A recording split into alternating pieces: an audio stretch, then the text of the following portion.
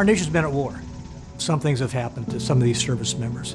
Some of them have been very catastrophic, either through loss of life, in some cases disabilities. These service members who have given their all, in some cases, they and their families, their caregivers, need to be protected, and our nation actually owes them that.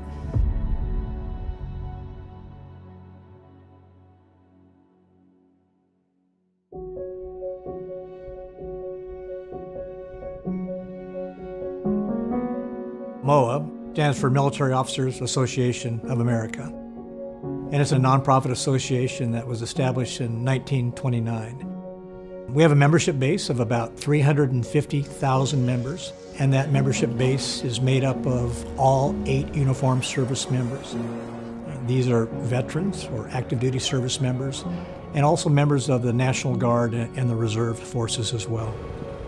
Our biggest mission really is to protect and preserve the earned benefits of our uniformed service member veterans, active duty service members, their families, and surviving spouses. And we do that through advocacy, leadership, service, and education.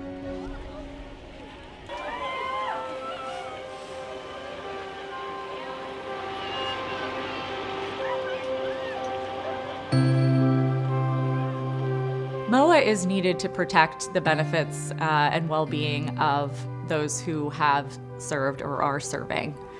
We're a big, powerful voice on the Hill. We're an association of leaders.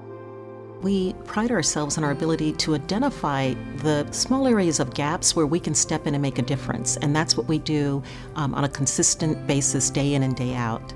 We're on the Hill, working with Congress here locally in the D.C. area. We have over 400 chapters across the nation, and within those 400 chapters we have about 45,000 active members who are working with their congressional leaders at the local level. As an individual, you really don't have a big voice. But if you come forward as a membership with over 350,000 members, quite frankly, the doors in Congress open very wide. They want to listen to you, and they need to listen to you because of the constituent base that you represent. The strength and the power of this collective voice is really what's made us effective. We have 2 501c3 charities, the MOA Scholarship Fund and the MOA Foundation. And the MOA Scholarship Fund allows us to provide education assistance to college-age children of service members, veterans. We're able to give out about $6 to $8 million a year. MOA's other charity is the MOA Foundation. We support career transition, professional development for military spouses, community outreach, and now emergency relief. Having been on active duty for 30 years myself, I very much understand the challenges that veterans have when they're making that transition from military service to civilian life. You've become so accustomed to being part of a cohesive team. You're all working together towards a common goal. When you face this transition to the civilian sector, you don't really have that. It engenders a lot of feelings of anxiety, and you just don't know, well, how am I going to get my footing? It gives me a great deal of satisfaction to be able to help ease even a little bit of that anxiety.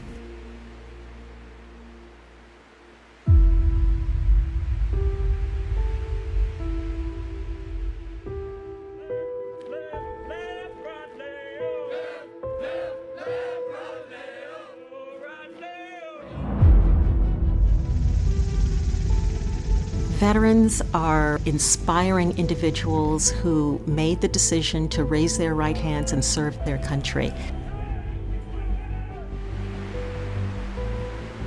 It's a wonderful type of individual who makes the decision to do that.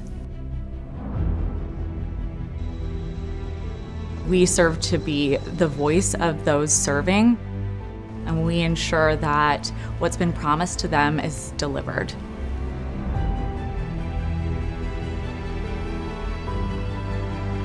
Less than 1% of our nation's population has or will serve in the military. So 99% of our nation benefits from their contributions. And often those contributions are their lives.